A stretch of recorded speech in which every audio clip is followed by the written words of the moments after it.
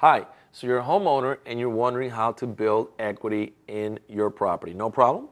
I'll be able to answer that. My name is Adriel Torres and I'm the owner of UltimateCreditToday.com.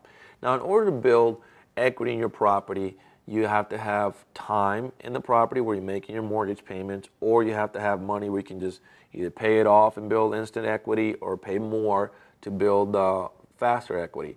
Now, those are the traditional ways. You have money or you have time, you've been in for a long time. Now, one easy way is if you have any extra money at all, whatever that may be, you can send a payment by itself. It doesn't have to be the mortgage payment to the lender. You have to make sure that that payment is to be used strictly for principal reduction. What that means is when the lender receives this payment, whether it's $200, $300, $400, whatever the case may be, they're going to apply it right to the principal. So they're going to be taking it up right off what is owed and not from your regular mortgage payment where there's interest included in that payment. So if you have any extra money, go ahead and send it in, and the faster you send in those payments, the faster you're going to be able to build equity in your property. Again, my name is Adriel Torres, and I'm the owner of UltimateCreditToday.com. Thank you very much.